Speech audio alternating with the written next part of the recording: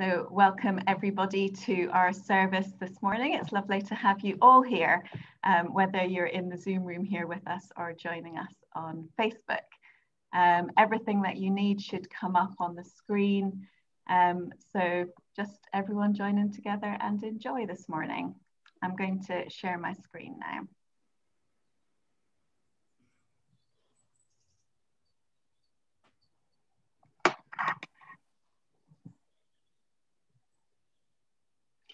Alleluia, Christ is risen.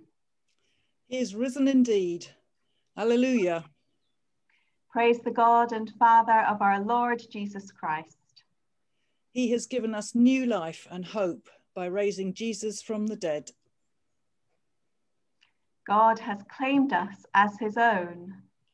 He has made us light to the world. Alleluia, Christ is risen. He is risen indeed. Alleluia. Almighty God, your Son has opened for us a new and living way into your presence. Give us new hearts and constant wills to worship you in spirit and in truth. Through Jesus Christ our Lord. Amen. Amen. Amen. So we're going to sing now. So I'm going to make sure that I'm on mute so I can sing along too.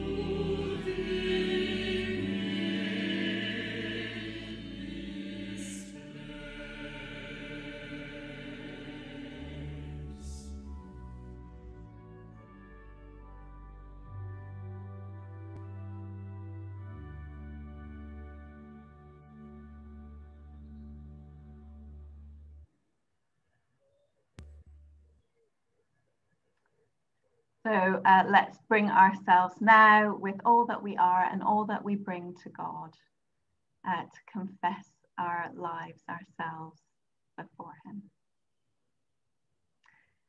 Like Mary at the empty tomb, we fail to grasp the wonder of your presence. Lord, have mercy. Lord, have mercy. Like the disciples behind locked doors, We are afraid to be seen as your followers. Christ, have mercy. Christ, have mercy. Like Thomas in the upper room, we are slow to believe. Lord, have mercy. Lord, have mercy. The Lord enrich you with his grace and nourish you with his blessing. The Lord defend you in trouble and keep you from all evil. The Lord accept your prayers and absolve you from all your offences. For the sake of Jesus Christ, our Saviour. Amen.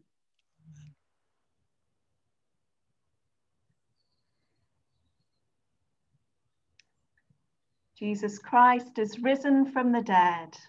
Alleluia. He has defeated the powers of death. Alleluia. Jesus turns our sorrow into dancing. Alleluia.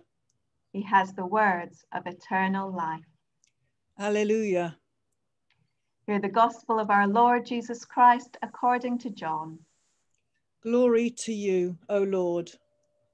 Now Gill is going to read our reading for us this morning. As the Father has loved me, so I have loved you. Abide in my love. If you keep my commandments, you will abide in my love, just as I have kept my Father's commandments and abide in his love. I have said these things to you so that my joy may be in you and that your joy may be complete. This is my commandment, that you love one another as I have loved you. No one has greater love than this, to lay down one's life for one's friends. You are my friends if you do what I command you. I do not call you servants any longer, because the servant does not know what the master is doing. But I have called you friends, because I have made known to you everything that I have heard from my Father. You did not choose me, but I chose you, and I appointed you to go and bear fruit, fruit that will last, so that the Father will give you whatever you ask him in my name. I am giving you these commands so that you may love one another. This is the gospel of the Lord. Praise to you, O Christ.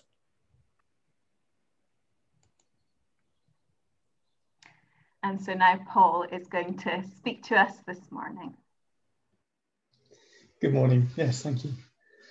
So last weekend, for the first time in a long time, I went to a restaurant to have a meal with the family to celebrate Mum and Dad's wedding anniversary. In line with current restrictions, we were sat outside and each table was in a sort of covered pod with an electric light and heater.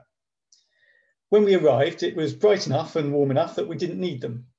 But as the evening drew on, we started to feel that we would benefit from a little bit of extra heat and light.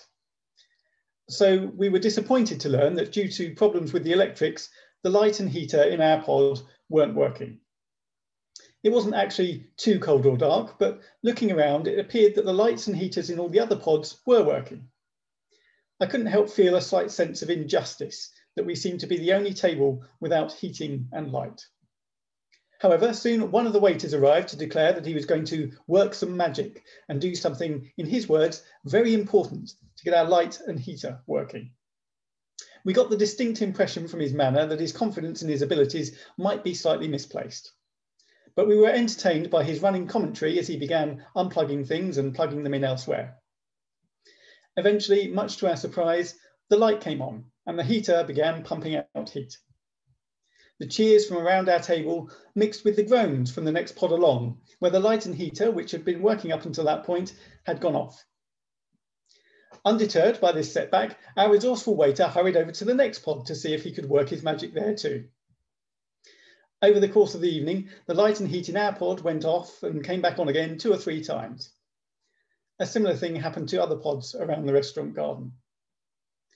Ultimately, I think the electrics weren't designed to cope with so many heaters operating at the same time, and they were being overloaded. I'm not sure that our waiters' interventions had really achieved all that much in the end, as the electrics seemed to cut in and out for the rest of the evening, even when he wasn't doing anything. From a selfish point of view, it was easy to focus only on what was happening in our own pod and not to be too concerned about anyone else. But of course, although we were all in separate pods, we were all plugged into the same circuit. What happened in one pod affected the others. Plugging too much in, not using the power efficiently, restricted the power available to other pods. The excesses of some had a detrimental effect on others. That image of being contained within our own pod, concerned with our own challenges and circumstances, and at best only vaguely aware of others around us, seems to me to sum up what this last year has been like for a lot of us. The coronavirus has affected different people in many different ways. But one way it's affected us all is to physically separate us. It has forced us into pods or bubbles. It's made interactions and connections with others difficult. And inevitably, it has made us more inward looking, focused on the issues that affect us and our bubble. It has made many people feel isolated, and it's made it harder to remember that we're all connected. It's been a very challenging year, but as we begin the process of unlocking, taking steps towards life returning to normal, whatever normal means, more challenges lie ahead. There are some for whom the relaxing of restrictions can't come soon enough, whose businesses, finances, mental and physical health have suffered badly as a result of the restrictions on their liberty. For them, the easing of the restrictions is like the opening of the floodgates. There's an urgent need to release that pent-up anxiety and frustration and to enjoy whatever freedoms the law allows to their fullest. For others, relaxing of restrictions comes too soon. The moving or removal of the boundaries and restrictions that have protected them and made them feel safe for the last year brings greater anxiety. Where for some, the unlocking gives them a sense of being able to regain control of their lives, for others, it feels more like a loss of control. For me, the passage we heard today speaks very powerfully into this challenging time we find ourselves in. In the midst of all our anxiety and turmoil, it's good to be reminded of the simple command Jesus gives us. Love one another. It is, in fact, one of the central messages of the gospel. Love one another. This passage shouldn't really be read on its own. It's a continuation of the passage Jody spoke about last week, where Jesus talks about being the true vine and us being the branches. We can see that at the end of the passage, where Jesus again picks up the theme of his disciples bearing fruit. Now, it may surprise you to hear this, but I'm not much of a gardener. I don't have a garden of my own, and I don't have much of an interest in gardening or plants. But I do understand that many plants don't really grow over the winter. They don't blossom or bear fruit because the conditions are not right for them to grow. But as the conditions become warmer and brighter in the spring, they begin to grow and flourish. And with some plants, such as vines, as they begin to grow, a good gardener will prune their branches. Now, on the face of it, that might sound rather cruel and painful, cutting a plant back while it's trying to grow. The trouble is, with plants such as vines, as I understand it, not all growth is necessarily good. Left to themselves, vine branches may produce growth in different directions, some of which may damage or restrict its own growth and development, or the growth and development of other branches. This can prevent the branches from flourishing and producing good fruit. A good gardener will prune the potentially damaging growth and encourage the branches to grow towards the sun, giving them and the branches around them the space to grow and flourish and produce good fruit. The important thing to remember is that in order to flourish and produce good fruit, the branch must stay connected to the vine. And by being connected to the vine, the branches are connected to each other. We are the branches. We're all connected to the same vine. The flourishing and good growth of other branches should be as important to us as our own. The commandments Jesus gives us in this passage, to remain in his love, just as he remains in the Father's love, and to love one another as he has loved us, remind me of the great commandments he gives elsewhere in the Gospels. Jesus said, "Love the Lord your God with all your heart and with all your soul and with all your mind. This is the first and greatest commandment. And the second is like it, love your neighbour as yourself." The second commandment is like the first because If we love God, if we remain in God and God in us, then it follows that we must love one another the way God loves us. And let's not miss that point either. God loves us. God loves you. Greater love has no one than this, Jesus said, to lay down one's life for one's friends. And that's what Jesus did for us, for you. That's how much God loves you. The point of this verse, incidentally, is not that we should all be willing to sacrifice our lives in pursuit of a cause. It's to show us the depth of God's love for us and to show us how deeply we should aspire to love God and love each other. That means not just being concerned with our own growth and well-being, but with the growth and well-being of others. It is to consider and encourage the flourishing of other branches and not just our own. Winter is over. That period of cold and darkness, of shutting down to preserve ourselves, has passed. Spring has arrived. Light has dawned and the sun begins to shine on our faces. It's a time of growth. We will all grow differently and at different rates. But it's important to remember that we're all attached to the same vine. We need to allow the gardener's hand to tend and guide us. We may need to be pruned, to have some of our growth cut back, to allow ourselves and others the space to flourish and produce good fruit. But we can't go it alone. We need to remain in the vine. As we emerge from the darkness and step out into the light, love God, love yourselves, and love one another. Amen. Amen. Thank you, Paul. Let's just take a moment of quiet now as we allow some of what Paul has been sharing with us to filter through.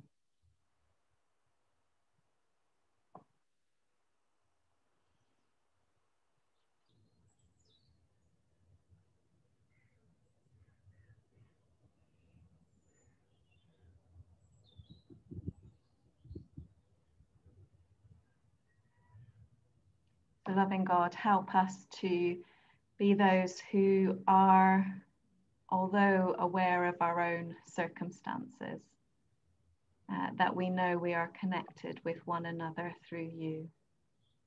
Help us to be those who are concerned for the flourishing and well-being of others, as well as knowing that you love us and desire to bless us. In Jesus' name we pray. Amen. Amen.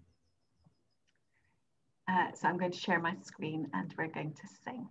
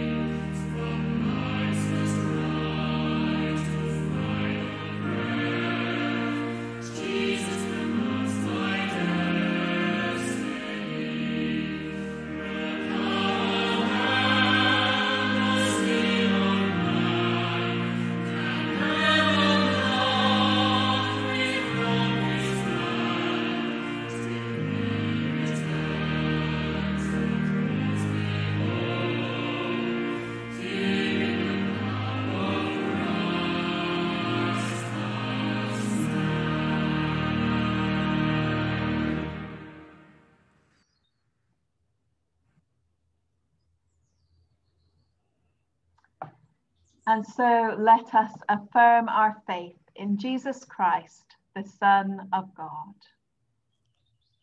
Though he was divine, he did not cling to equality with God, but made himself nothing. Taking the form of a slave, he was born in human likeness.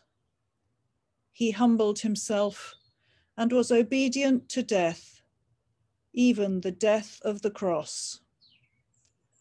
Therefore, God has raised him on high and given him the name above every name, that at the name of Jesus, every knee should bow and every voice proclaim that Jesus Christ is Lord, to the glory of God the Father. Amen.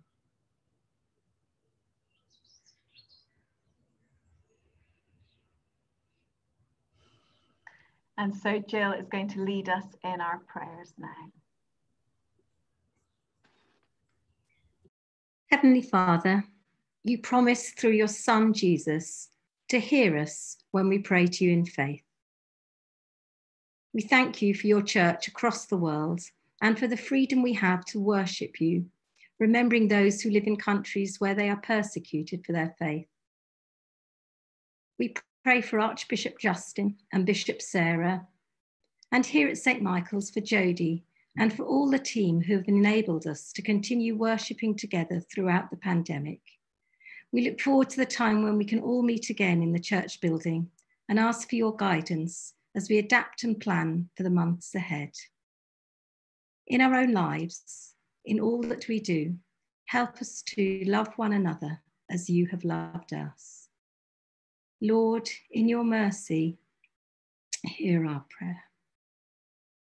Heavenly Father, we bring to you our troubled world. We pray for all those caught up in situations of tension and conflict, and for the country so badly affected by the coronavirus, especially for the situation in India at this time. We pray for Elizabeth, our Queen, for our government, and for those in positions of authority across the world. Guide our leaders in the ways of justice and of peace. Open their hearts to the needs of the vulnerable, and help them to lead with compassion and in pursuit of a fairer society.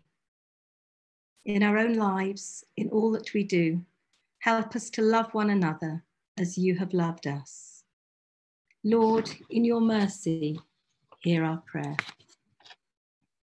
Heavenly Father, we pray for our local community, for all key workers and volunteers, for teachers, health professionals and the police, for those who risk their own safety in order to help others. We thank you for our homes and for the love of family and friends. We thank you for the fellowship we find within our church family at St. Michael's. In our lives, in all that we do, help us to love one another as you have loved us. Lord, in your mercy, hear our prayer. Heavenly Father, we bring to mind those we know personally who are ill or suffering, and those on our church prayer list. We thank you for the ministry of prayer in our church and for the comfort this brings to so many. We thank you for the vaccine rollout, for the scientists, the vaccinators and volunteers, and for the hope that the vaccine is bringing to the world. We pray for all those who mourn the loss of a loved one, for those who face the future with fear or apprehension, for those fit in body, but within a pain or anxieties. In their loneliness, be their consolation. In their anxiety, be their hope. In their darkness, be their light. Lord, in your mercy, hear our prayer. Merciful Father, accept these prayers for the sake of your Son, our Saviour, Jesus Christ. Amen.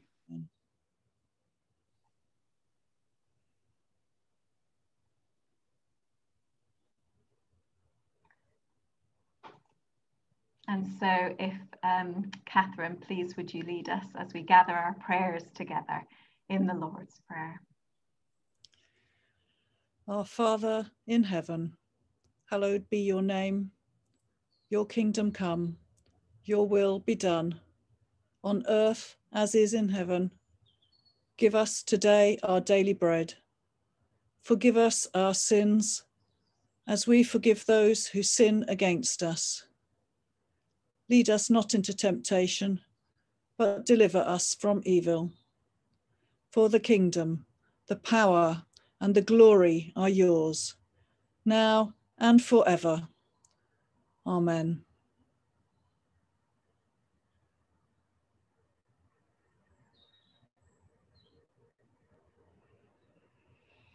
And so now I invite everyone, we're going to go to gallery view as we share peace with one another and with those who join us online on Facebook. So if you would like to, you can actually unmute yourselves. I don't think we did that before, but let's do that this time. It may be a cacophony, that's okay. So, alleluia, Christ has been raised from the dead. The peace of the Lord be always with you. And also with you. Thank you, everybody. We can wave to each other now. Peace be with you all and to those joining on Facebook. Wonderful. If you could put yourselves back on mute, that'd be really helpful. Thank you.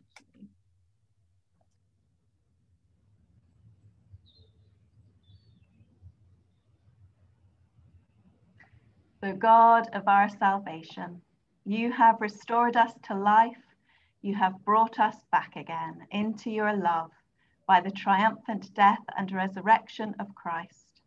Continue to heal us as we go to live and work in the power of your Spirit, to your praise and glory. Amen. Alleluia. Christ is risen. He is risen indeed. Alleluia.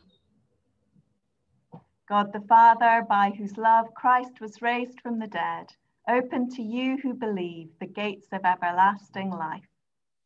Amen. God the Son, who in bursting from the grave has won a glorious victory, give you joy as you share the Easter faith. Amen.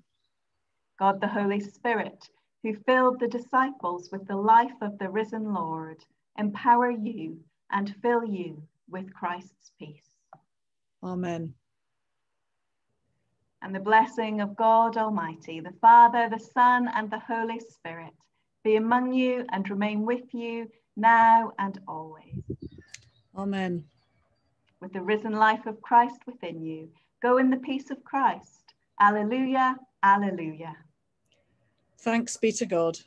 Alleluia, alleluia.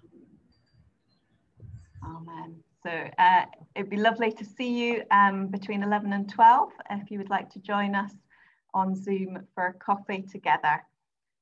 Otherwise, we will see you hopefully next week when we will be in the church building, but we'll be live streaming at 10 o'clock as usual. So do join in our final hymn.